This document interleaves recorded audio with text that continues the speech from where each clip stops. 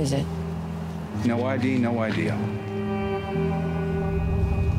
Karen just expressed how passionate she was about, you know, what she wanted to see in the movie, and that was really exciting, you know, to take beautiful people and to see what the decisions that occur during the course of the story does to them physically, you know, like obviously emotionally, you know, which is great for them to play, but she really wanted to see what happens to people, you know, when you take the wrong path.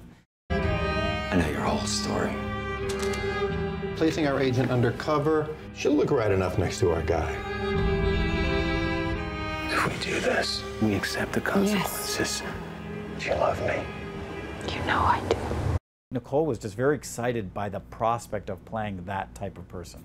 And I could picture that person in the script. Like all of a sudden, like Belle became like a real figure, you know? And the decision was, well, let's figure out what all the current day, all the modern day versions of these characters are, and then we'll figure out, then we'll work backwards and figure out what are the younger versions of all these characters are. To play cops and robbers.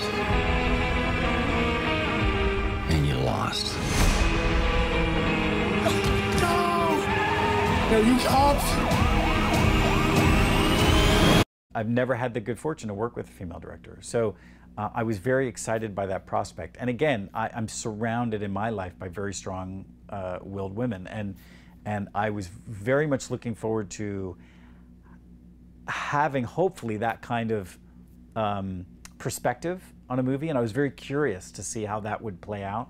And so it's been fascinating watching Karen, you know, direct and get involved, and her perspective on things and her thought process.